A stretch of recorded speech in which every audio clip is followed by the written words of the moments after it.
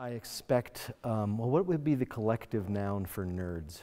I mean, a quantum of nerds, a dungeon of nerds, a starship of nerds, because we get, up at the Chase Bank Auditorium in downtown Chicago, we get often we get groups of University of Chicago students. We get like a smattering of Northwestern students. Every now and then a Loyola student who's dragged there by his mother or his girlfriend, but we get busloads. They actually take field trips to us, because the University of Chicago, I mean, this whole place is like an incubator for NPR listeners. You know that scene in the movie Alien when they walk in all these eggs and these monsters pop out? That's what these seats will be like, except instead of monsters, it'll be like someday middle-aged consultants who really listen to NPR. I mean, these are our people, we're getting them young.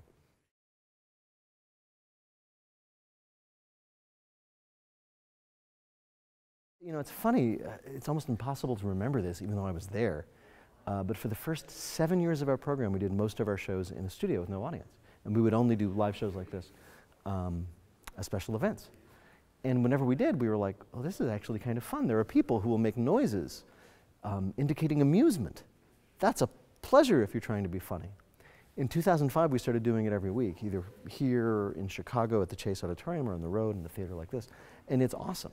And it's particularly fun when we go outside our home theater, because people are very glad we visited. Sometimes when we go out to far-flung cities, we're like, you know, emissaries from the home planet, you know, and they're like, oh, you've brought a sucker from NPR headquarters. It's nice.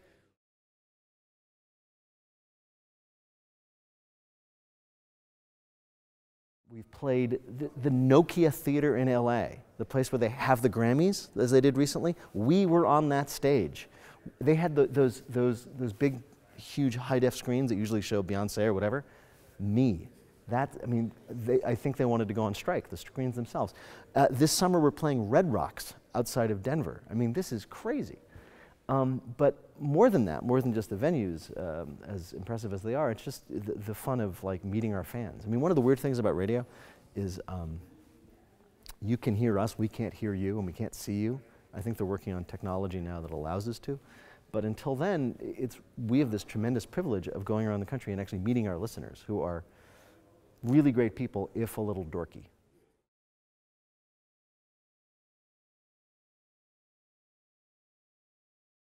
Gosh, there was this one guy, Axelrod, I think his name was. We had him on in Washington. Absolute jerk.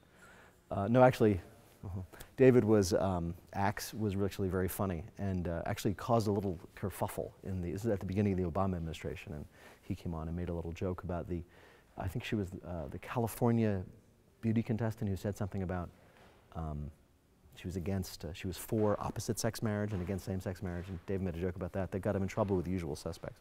We've had amazing people on our show, everybody from President Obama when he was a senator, to President Clinton after he was a president, to Nobel Prize winners. You know, we had the only interview, I'm thinking of Chicago experiences, that Patrick Fitzgerald, the special prosecutor who prosecuted Scooter Libby, ever gave.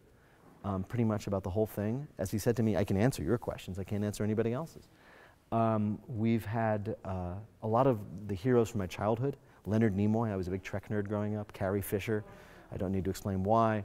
And Dick Van Dyke, I got to talk to Dick Van Dyke, and he's just awesome. So it's just been great. We've really just had an amazing time. And one of the nice things I think about what we do, because a lot of these people do a lot of media, is we often put them in a different light. We don't ask them about the usual things. So to take a random example, Melinda Gates was on our show. And instead of asking her questions about the good philanthropic work she does around the world with the Gates Foundation, we asked what it was like to be asked out by a billionaire who's your boss. And I think that's important for the public to know.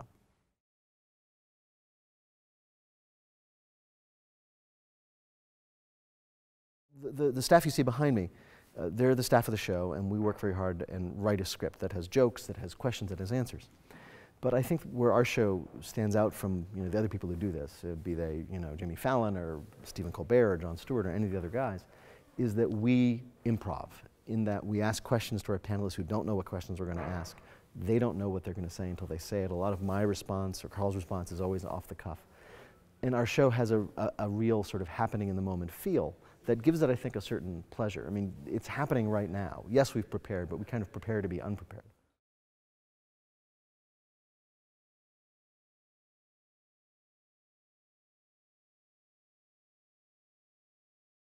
I expect, well, what would be the collective noun for nerds? I mean, a quantum of nerds, a dungeon of nerds, a starship of nerds, because we get, up at the Chase Bank Auditorium in downtown Chicago, we get we get groups of University of Chicago students. We get like a smattering of Northwestern students.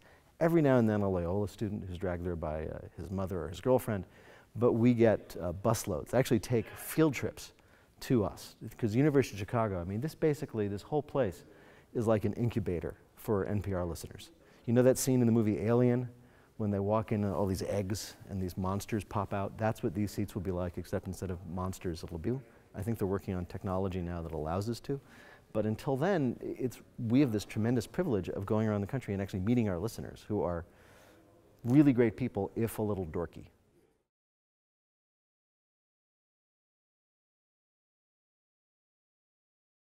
Gosh, there was this one guy, Axelrod, I think his name was. We had him on in Washington. Absolute jerk. No, actually, David was, Axe was actually very funny, and actually caused a little kerfuffle this is at the beginning of the Obama administration, and he came on and made a little joke about I think she was the California beauty contestant who said something about, she was for opposite-sex marriage and against same-sex marriage, and David made a joke about that. That got him in trouble with the usual suspects. We've had amazing people on our show, everybody from like someday middle-aged consultants who really listen to NPR. I mean, these are our people, we're getting them young.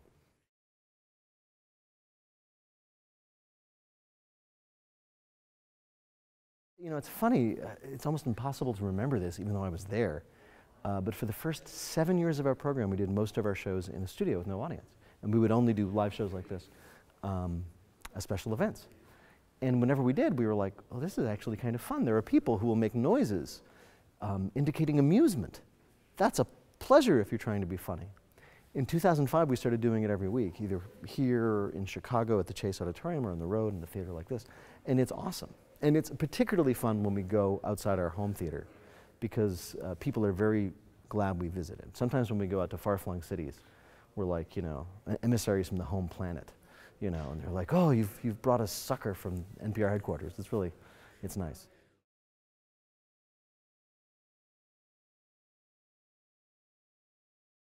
We've played the Nokia Theater in LA, the place where they have the Grammys, as they did recently. We were on that stage.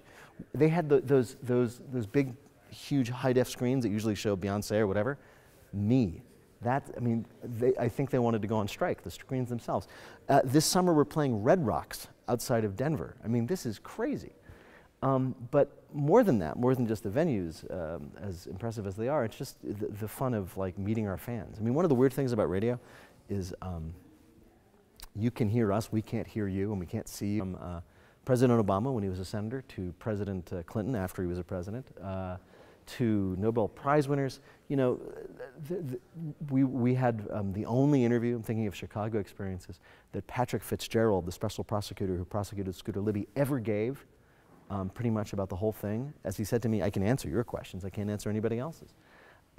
We've had a lot of the heroes from my childhood. Leonard Nimoy, I was a big Trek nerd growing up. Carrie Fisher, I don't need to explain why.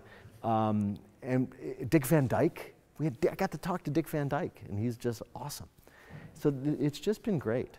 We've really just had an amazing time. And one of the nice things I think about what we do, because a lot of these people do a lot of media, is we often put them in a different light. We don't ask them about the